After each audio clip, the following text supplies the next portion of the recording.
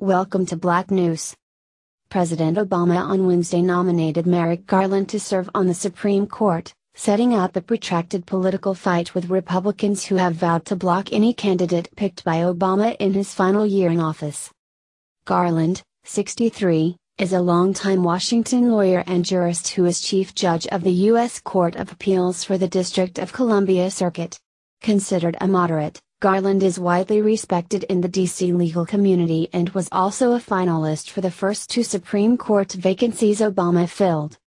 In announcing his choice in the White House Rose Garden, Obama said he followed a rigorous and comprehensive process and that he reached out to members of both parties, legal associations and advocacy groups to gauge opinions from across the spectrum.